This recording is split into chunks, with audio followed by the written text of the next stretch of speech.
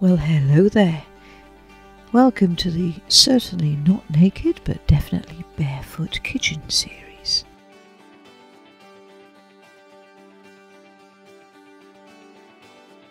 Okay, we're going to do chocolate black bean cake today. Yes, black bean and chocolate cake all in the same sentence.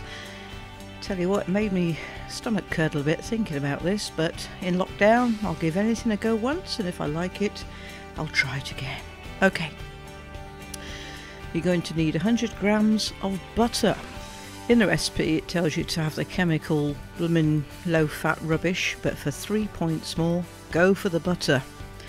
A tin of black beans, 5 eggs, 2 tablespoons of teaspoons of vanilla extract, 100 grams of sugar, but I just put 99 grams there and got it for 24 points instead of 25, 45 grams of cocoa powder, 1 teaspoon of baking powder and half a teaspoon of bicarb of soda.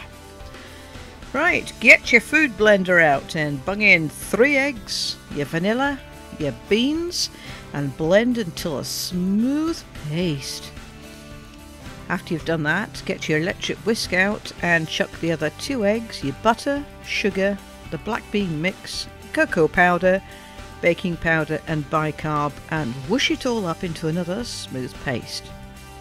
Pour it into your cake tin and cook away quite happily at 190 degrees for about 40 minutes or so.